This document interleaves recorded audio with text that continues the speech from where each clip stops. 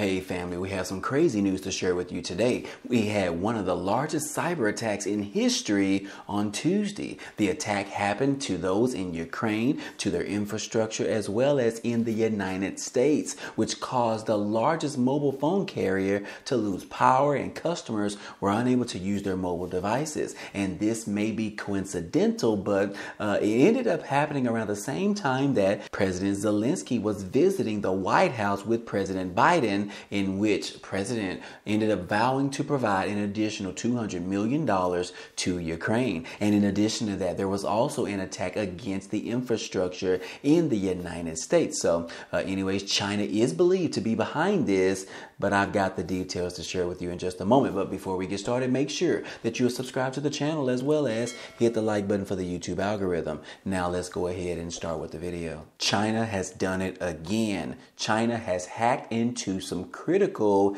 infrastructure in the United States, and Americans are not happy about it. And of course, China is denying it as usual. But anyways, as you can see right here, that China affiliated hackers ended up hitting some critical U.S. infrastructure, computer systems for water, power, communications, and transportation bodies have all been affected. Hacking groups affiliated with China have targeted these critical infrastructure assets in the United States. This particular attack is seen as a part of China's Volt Typhoon cyber campaign, which the U.S. government has observed for around a year now. Hackers affiliated with the Chinese People's Liberation Army have allegedly intruded into the computer systems of dozens of critical infrastructure units of the U.S. government, which is obviously a federal crime.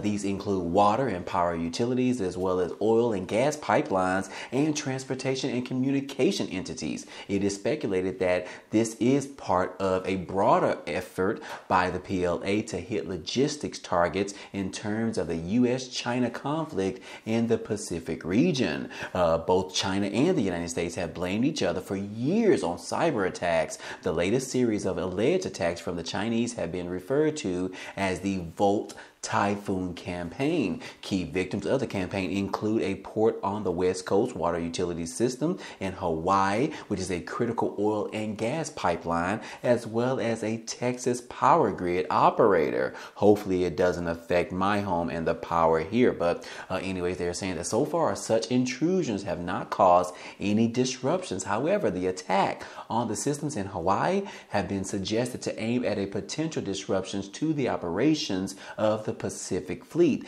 The hackers running the Volt Typhoon campaign have stolen employee credentials with backdoor entries and have used arbitrary home and workplace routers to hide their specific tracks. So anyways, yes, this particular Volt Typhoon is a organized program that is going on in China right now. I believe it was started back in 2001, and it is funded by China government, which is obviously a direct punch to the United States. Could this be the reason why China was flying that particular random balloon over the United States? It very well could be. Now, the Volt Typhoon is nothing new. We have heard about this from previous in regards to some other types of hacks that ended up going on, in which we actually heard from this directly from Microsoft, in which they uncovered this particular targeted malicious activity that was focused to compromise the credential access and network systems here in the United States. Now, you can look on Microsoft's website. They actually talk about this particular thing. As you can see, it says that the Volt Typhoon targets U.S. critical infrastructure with living off the land techniques. What they're talking about is that they have designed this particular agent to sit and store on U.S. devices such as computer systems without being detected, and being able to send that information back directly to this particular China affiliated group. Now, again, notice that on this Microsoft's website, this was actually noted back earlier this year in May. May of 2023, which obviously we're still seeing this thing arise, which we just had this major attack on the United States on yesterday, December the 12th. So anyways, like I said, this thing is nothing new. We have heard about it previously, but the question is, why haven't the United States did something about it? Have we spoken to the Chinese leaders about this particular thing? Have we done anything to block their efforts in regards to these affiliated attacks? Have we actually tried to attack them in the process? Those questions are still unknown, but anyways, just so you know that Chinese has officially hacked into the United States, into our infrastructure, such as utilities, oil, gas, and things of that sort, which, guys, if they end up disrupting something like that, something as massive as that, that could be huge in the United States. We could see something much worse than what we saw during the pandemic. Well, how do you guys feel about that? Does that make you a little bit nervous? It does make me nervous about it. But anyways, I'm just reporting the news to you today. But on top of them hacking the United States, they also hacked into Ukraine. Yes, we just received word that Ukraine's top mobile operator was hit with the biggest cyber attack of war in history. And as you can see, this particular date happened on December the 12th as well. So these particular Chinese hackers are busy at work. Obviously, they pretty much had time to plan this because they have infiltrated our systems as early as May of this year. What will the United States do? Will they respond to these particular attacks? It hasn't been 24 hours yet, but we still haven't received direct word from the president as of yet. But I will say, if we ended up having Trump as the president right now, I'm sure Trump would have responded less than 12 hours. Wouldn't you guys agree? Comment down below and let me know if you agree or not. But anyways, in regards to this particular Ukraine's attack, it says that Ukraine's biggest mobile network operator said it hoped to restore its operations by Wednesday after coming under what appeared to be the largest cyber attack since Russia launched its war on the country back in February of 2022. Now, Tuesday's attack on Kyivstar, which is their mobile carrier, which has more than half of Ukrainians' population as mobile subscribers, knocked out services, damaged IT infrastructure, and put millions of people in danger of not receiving alerts of potential Russian air assaults. And yes, it also disrupted the air raid alert systems themselves in parts of Kyiv. The company's chief executive officer said that the attack was a result of the war with Russia. War is also happening in cyberspace, and unfortunately we have been hit as a result of this particular ongoing war. The attack significantly damaged our infrastructure, limited access for individuals. We could not counter it at the virtual level, so we shut down Kyivstar physically to limit the enemy's access altogether. But anyways, like I said, this particular attack is the largest on history that we have seen, guys. It shut down pretty much all of 50% of their mobile carriers' access to the internet, if you will. And you guys know how we feel about our internet, right? What would you do if you ended up having no internet for at least 12 hours? Would you go crazy? I mean, we pretty much live and die by our phones every single day. So anyways, United States needs to look on this as a potential threat to the United States, because this exact thing can happen in the United States. And if it does, Americans are being unable to use their mobile devices. That could become crucial. A lot of people depend on these mobile devices on a daily basis, if you will.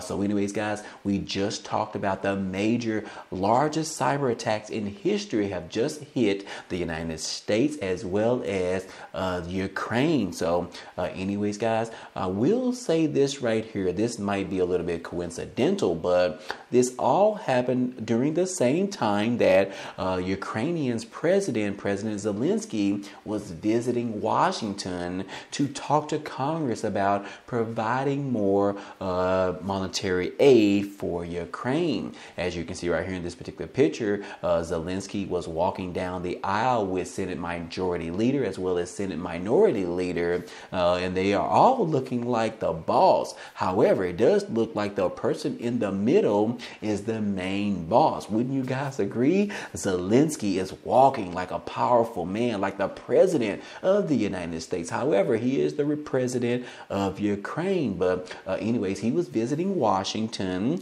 on Capitol Hill on Tuesday to make the last pitch to Congress to provide more U.S. military aid to support his country's defense against Russia's ongoing invasion. Congressional Republicans have held up on the aid package that the Biden administration proposed for Kyiv. The White House has warned that previously allotted aid for Ukraine could run out by the end of the year without any congressional action, as the country faces another tough winter of more fighting in this particular unprovoked war. So anyways, that is exactly why Zelensky was here. He wanted to meet with Congress. He wanted to plead his case. He also wanted to meet with President Biden as well to talk about why he needs more money, why the United States needs to continue to support Ukraine in this particular effort against Russia. And at that particular meeting, guys, he wasn't able to get very far. The Republicans were holding out and couldn't make up their mind whether or not they wanted to be able to support more military aid to Ukraine. However, President Biden trumped all of that because by the end of that meeting, finding out that the Republicans were not on board with approving of more aid to Ukraine, President Biden said, look, I am the leader of this free world country. I am going to put my foot down and make the executive order in which President Biden ended up announcing $200 million in additional military aid to Ukraine while Zelensky was visiting the White House. And yes, guys, the United States has roughly $4.4 billion remaining in weapons that it can provide to Ukraine, that we are pretty much hoarding these military weapons in our Pentagon stockpiles. So anyways, guys, that is some breaking news that we are still committing more money, more military aid to Ukraine in regards to this ongoing invasion from Russia. What do you guys think about that? It's very troublesome to know that the United States and President Biden, the Biden administration, is willing to continue to provide more money, more weapons, more military aid, more everything to another country when the United States continues to have people in the United States that are suffering. People don't have nowhere to live, don't have food to put on the table, on the verge of losing their house, on the verge of losing their credit, on the verge of losing their cars, can't afford to put food on the table for their children, but yet and still we have still not seen any type of support on a federal level that is going to the American people. How does that make you feel in regards to those of you that live in the United States? I will say it makes me very, very sad to know this,